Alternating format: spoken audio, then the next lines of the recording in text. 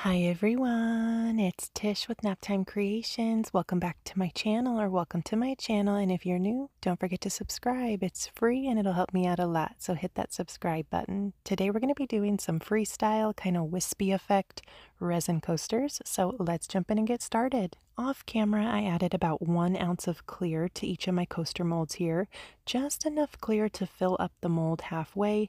These molds are not very deep, so they don't take a ton of resin. I got them off Amazon. I'll link them down below if you want to check them out. And today I'm using the Platinum 360 resin from Laura's Art Corner.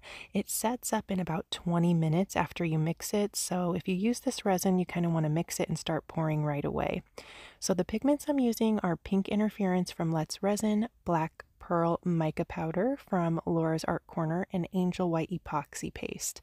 And I went ahead and mixed up my resin and my pigments off camera, but if you're new to resin and you want to see a tutorial showing step by step how I do that, I will link one of those down below. Be sure to go check it out.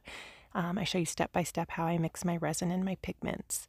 So I just went in and drizzled in some of that interference pink, some of that black pearl, and now I'm going in with the Angel White Epoxy Paste. And this pigment is very opaque. You don't want to add a ton of it because it will take over. I was going in with just a little bit of the white compared to the other colors. And that's it. I just drizzled on some lines. I'm going to let it sit. This is 40 minutes later. You can see the resin kind of leveled out and gave me some wispy effects. I'm just going to go in with a silicone paintbrush and just do some fun little swirly designs. I'm just working on the surface of the resin. I'm not pushing down to the bottom of my mold here, only working on the surface of the resin. And I know my paintbrush looks a little bit crusty, but it still works. I'm one of those people, I don't throw stuff away until I absolutely cannot use it anymore. So I know it's not the prettiest, but it still gets the job done. So I'm still going to keep using it. But I will link these paintbrushes down below. You can get them off Amazon. They're great for projects like this. I let them sit overnight. This is the next day. I'm going to go in with some super pretty pink glitter, also from Laura's Art Corner. And I'm just going to fill the molds up the rest of the way. You can see how pretty and wispy it was looking already.